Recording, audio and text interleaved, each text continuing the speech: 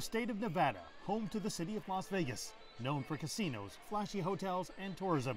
In good times, the economy can hit the jackpot. But in bad times, like when the Covid-19 pandemic struck, the glitz and glamour comes to a grinding halt. In the pandemic, Nevada had the distinction of being the state with the highest unemployment rate. Our state unemployment rate approached 30%, and in the Las Vegas area, it approached 35% because of the downturn that we saw specifically in the casino hotel industry, where we were down probably in the neighborhood of 100,000 plus jobs.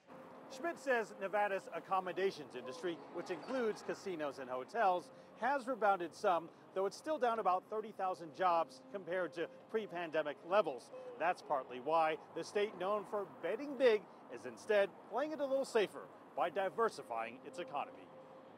For years, the state has been working to attract manufacturing. It lured Tesla's Gigafactory here by offering tax incentives that could result in nearly $1.3 billion in savings over 2 decades.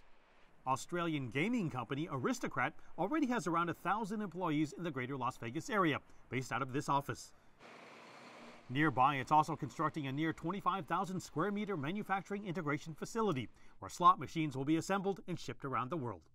It has been challenging for us on the supply chain side through the ripple effects, for the last 15, 18 months, but we continue to invest in our technology so that we can continue to provide product for our customers as we came out of this pandemic. We are very excited about the new Las Vegas Integration Center. It will bring new technologies and new capabilities. We'll have enhanced warehousing space. We're about 10% above where we were prior to the pandemic in manufacturing.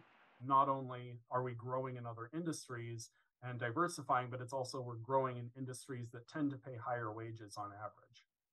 In northern Las Vegas, the company Boxable builds portable housing inside a factory.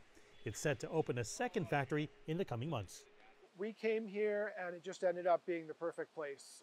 Between the low zero state income tax and the fact that the mayor in North Las Vegas has been so pro warehouse building developments and manufacturing. These buildings like we're in right now, it's a brand new building. They're building 4 more right behind us here and more down the street. The wages are good for the factory workers, and it's definitely going to be great for Las Vegas to be more diversified. In a state known for big wins and big losses, it's a diversification that could improve the odds of economic stability. Mark New, CGTN, Las Vegas.